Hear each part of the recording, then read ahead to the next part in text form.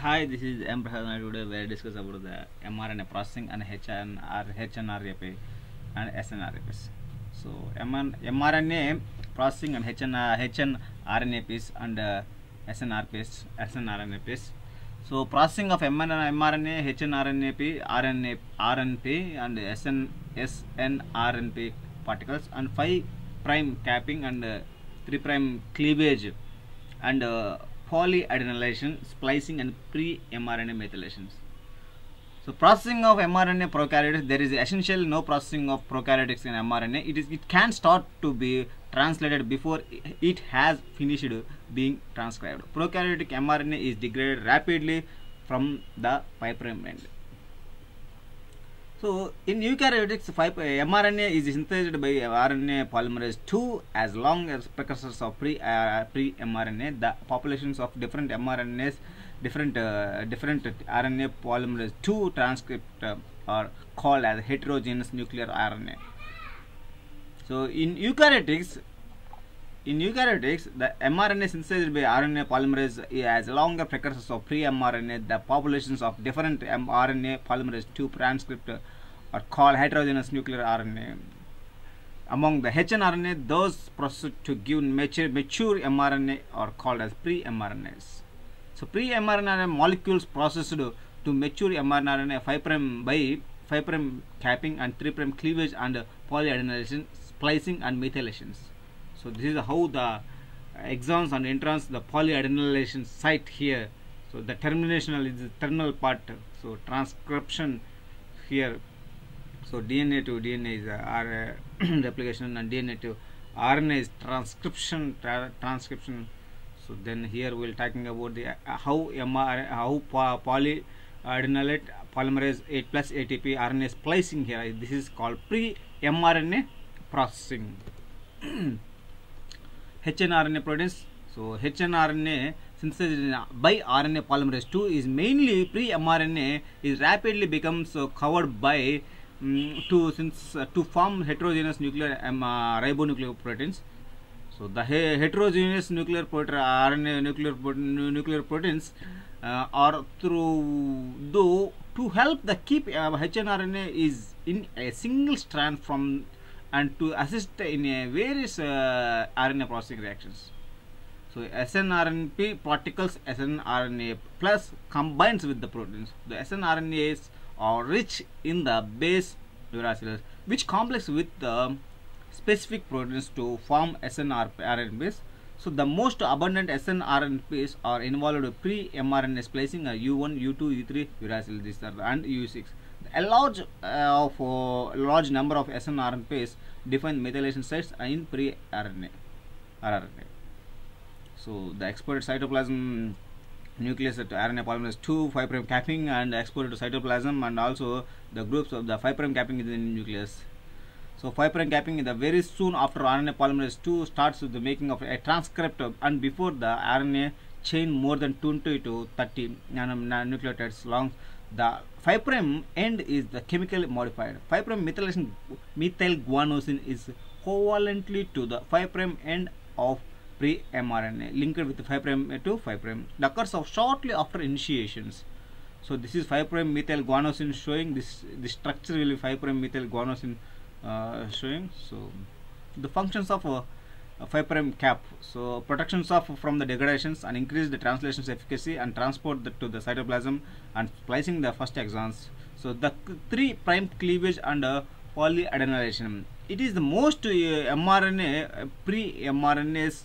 The mature 3' end of the molecules is generated by the cleavage or followed by the addition of run or tail A residues, which is called as poly A tail. RNA polymerase II does not usually terminate at distinct site. The pre-mRNA is cleaved 20 nucleotides downstream of polyadenylation signals. So 20' AMPs are then added to 3' end. Almost all mRNAs have poly A tails. The functions of poly A tail increase the mRNA stability and increase the translation efficacy, splicing and loss of the introns. How this is here it is the initiation site, this it is the termination site. So this is the splicing the process of removing of introns and extraction of extrons. So this process cutting of a pre-mRNA to remove the introns and joining together exons, and this is called splicing.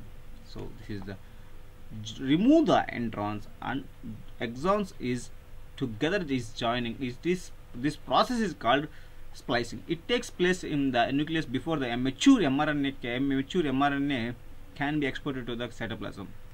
Introns, exons, RNA splicing. Introns non-coding sequence, exons are coding sequence. RNA splicing remove the introns of joining. A splicing mechanism must precise to maintain the open reading frame catalyzed by spliceosomes mRNA plus proteins.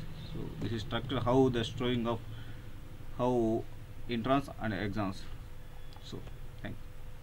Biochemical steps of pre-mRNA splicing. Step 1 is cut of made of a 5' splice site and separating the left exons and the right introns exons molecules. The right introns and exons molecules from the laterite, which is it have 5' terminals, and of the introns becomes linked by 5' and 2' bonds, a base within the introns.